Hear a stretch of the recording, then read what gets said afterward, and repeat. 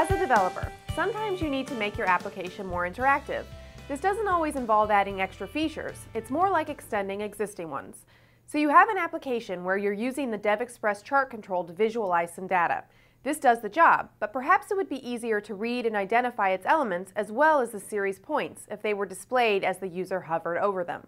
In this video, you'll learn how to identify the chart element located under the mouse cursor and also display the series points data in a tooltip. So let's get started. Starting from a new WinForms application, I add a chart control onto the form. The chart wizard is invoked automatically. I switch over to the series page and remove the two automatically generated series. I'll be creating one later from code. I click Finish to close the wizard. I select the empty chart control and set its dock property to fill. For the purpose of this example, I'm going to work with a small list of data. I right-click on the form and switch to Code View. In the form1.cs file, I add the following small class. Within the form's load event, I create a list object. Then, I manually populate it with some sample data and bind it to the chart control. Notice that I need to create a reference to the DevExpress.extraCharts namespace. I switch to Design View. From the toolbox, I drag and drop a text edit control onto the form and dock it to the bottom. I'll be using this to display the element name located under the mouse cursor. To do this, I select the chart control and create a handler for its mouse move event. This event is triggered when the mouse cursor is moved over the control. Here, I create a new calc hit info object to calculate the hit information for the point which the mouse pointer is currently hovering over.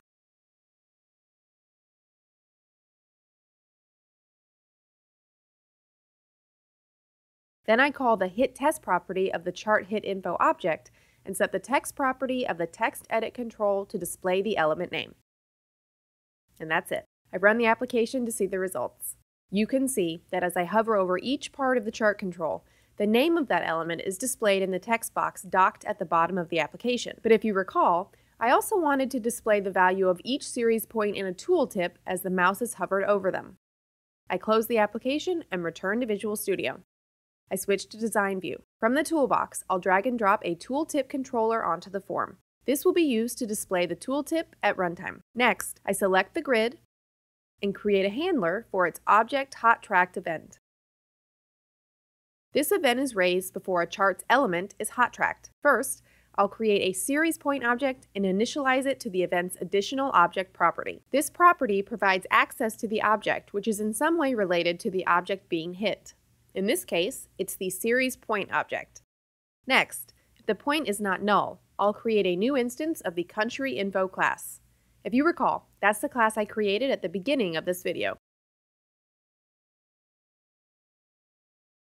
I'll assign the population value of the current point to a new string.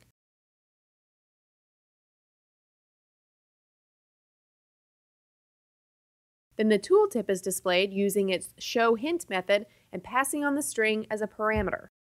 Now, if the cursor is not hovering over a series point, then the point is null. In this case, I'll create an else statement and hide the tooltip. And I'm done. I run the application again. This time, you can see that as I hover over each bar, the series value is displayed in a tooltip underneath the mouse cursor.